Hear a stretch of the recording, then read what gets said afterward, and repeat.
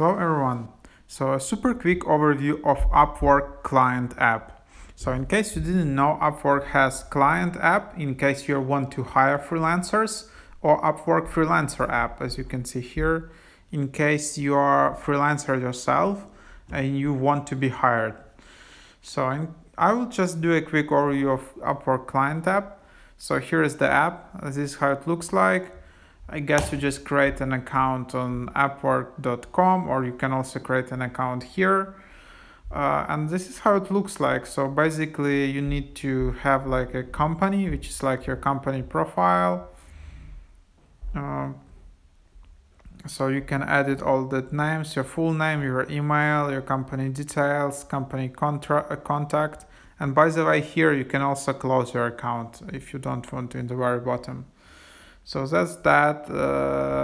Here if you click on your profile in top left, you will see all these resources. You can see support, and then if you tap on settings, you can go to like again my info, billing methods, so you can change that, change password, teams, so you can add people. Okay, notification settings,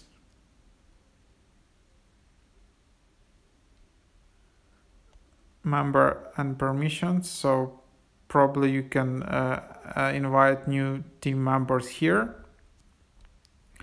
and then privacy policy and stuff like that. So then on the main tab you have like freelancers, so you can just search for specific people.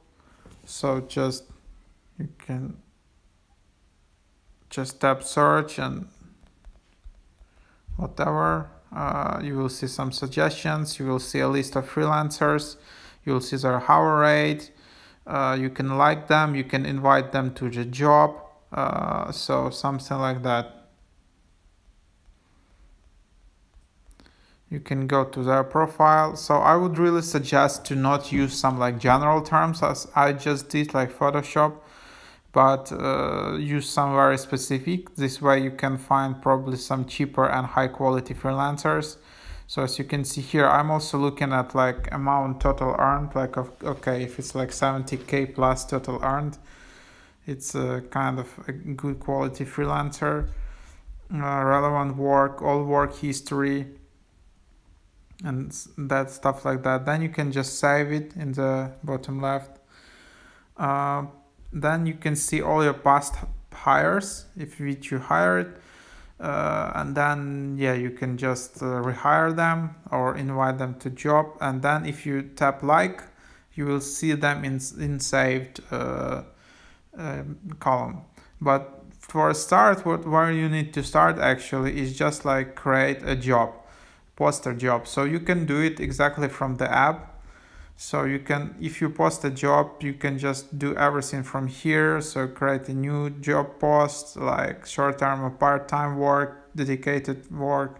You can also reuse previous job posts. So it's a standard process, the same as you do on website. So everything you can do from the app. Then you can see your current postings and you can see your contracts.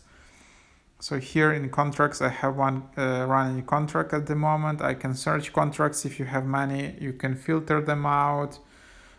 You can end contracts. You can post contract. You can increase rate and all that stuff. And then, you can see messages here on the third tab. So this is your communication.